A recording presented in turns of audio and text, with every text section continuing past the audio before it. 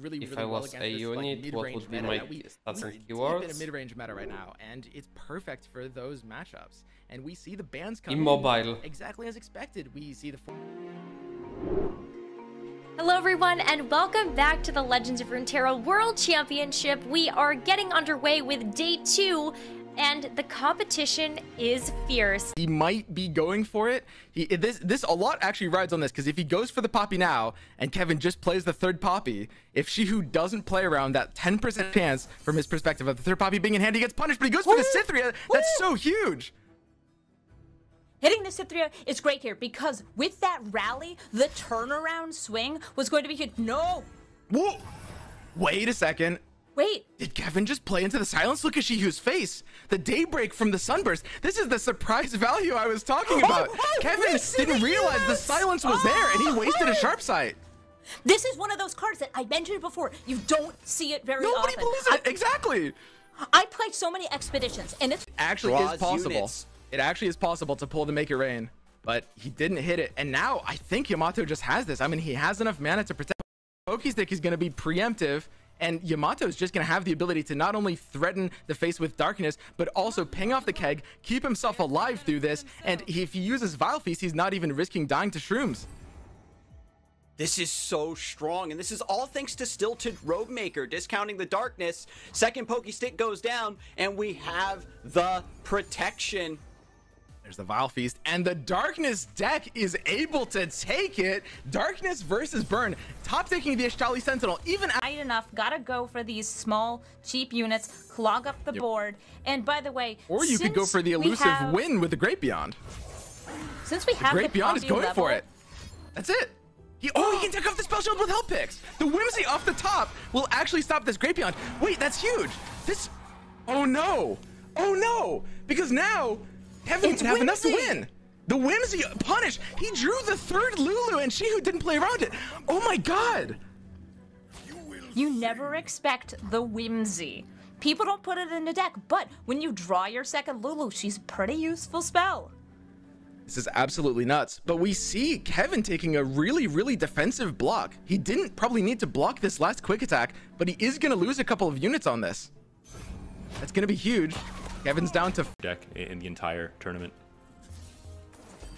Definitely going to be very hard for Ragnaroshik. I honestly did not expect him to get a win against Zoe Nami with his 2 decks. So this is a very expected win here for Cello, it's looking like. But the key question is, will he be able to take on his remaining deck and overcome that? Because this is a wrap, ladies and gentlemen. Like I could try to add some dramatic intensity to this, but you know, and you think you're finally gonna kill at least one of these elusives, but you're wrong. There's another vigor coming in, another buff, another Nami buff as well, and you can almost get 20-0. Game 1 goes to Chelsea. Dominant performance from a dominant deck, and again, it comes down to not even the player's skill or Ragna, you know, playing well or bad. Plays Oh, Senna Spider to get the darkness. Spider's more than 4. This is, oh yeah, Tribe's even better than Spider. Right Oh in. my gosh. But darkness kills. But darkness is gonna save your entire life here. Yeah, it really is, because you kill the biggest threat. You can get rid of the horns. That is it's so terrifying that Wait, thing is on the board. Do you? Oh, I see, because of Glimpse. But I wonder if you have the darkness now. Like, what if it's? I mean, I don't know if you can get scarier than 10 attack, but like, what else would you be afraid of getting spawned from the Tri-Beam? I guess forcing it to be a slow action is rough. You don't want to force it to be a slow action. Wait, so while Senna's alive. Wait, this is such a crazy hit. We've got a Snapvine. Freaking Snapvine, but we have Boom in hand. If we can create a way to discard and throw out, we get so many 5/3s for cheap. The scary thing is the Revenant though, but I think it kills it, so you still get your Lost Soul back. Yeah, you do. To kind of play it anyway, you're always the next time around, but able to have the difference in elusives, the fact that okay, I drew 2 of my Bound Commandos, you ate 1 with a Fleet Feather Tracker, okay, fair game, but the sharp sights got burned out, and at the end of the day, you found the face damage. And I think Majin was just trying to prove a point by playing Northern Arms. We were hyping the card up. Mogwai was hyping it up as well. And in that case now, we are seeing that, you know, the card put in an impact again. Mogwai is currently on screen. I think he was not expecting that one either. But Mogwai, we're just trying to showcase your love for Northern Arms. Yeah. You know, the card was played. You have to come up and give us your reaction as well. That's not the reaction I expected, but thank you, Mogwai. That's what I expected. I expected exactly that reaction. Yeah, just doing the victory dance, right? Yeah, That's as he went to go awesome cheer for Brazil. Harpoon one of these. He might have to freeze one with 3 sisters. Really, his strategy at this point is like, okay, well, I have Dreadway on 8. Let's be as not dead as possible for turn 8. All right, he's going to make it cheaper instead. I assume we're freezing a 5-2.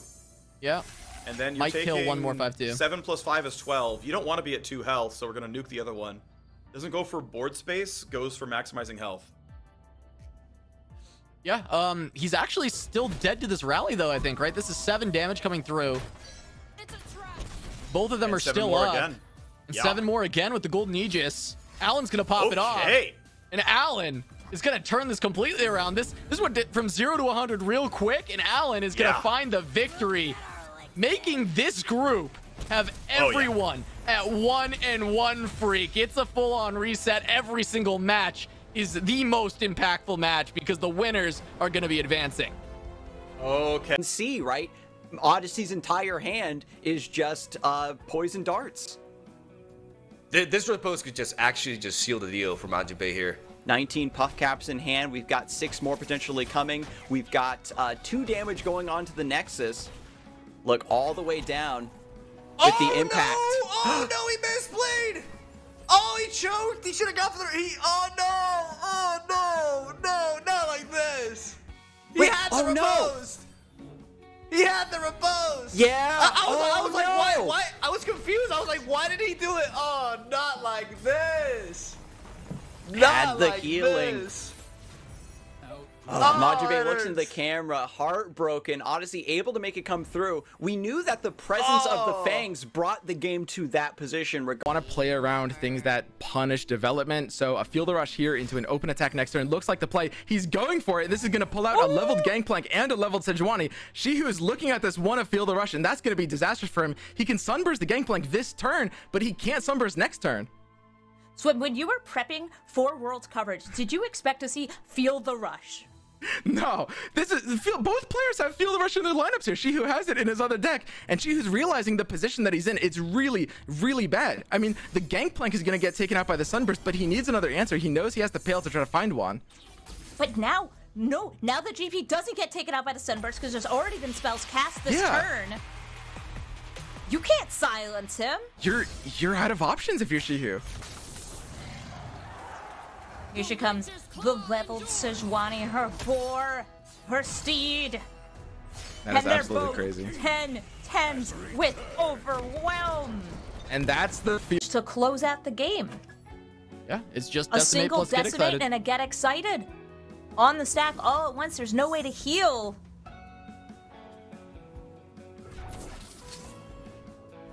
Here's the rally, there's the Decimate, Get Excited.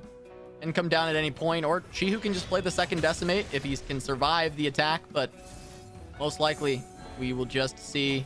There's the buff up, the sharp sight. It's an elusive. Shihu can't block it, but he does have to Get Excited. That's all he needs. Block. Can deal 3 damage to the face. Shihu burning his way to a win in this first game. Yeah, takes it down with the Draven Ezreal. This deck all at once.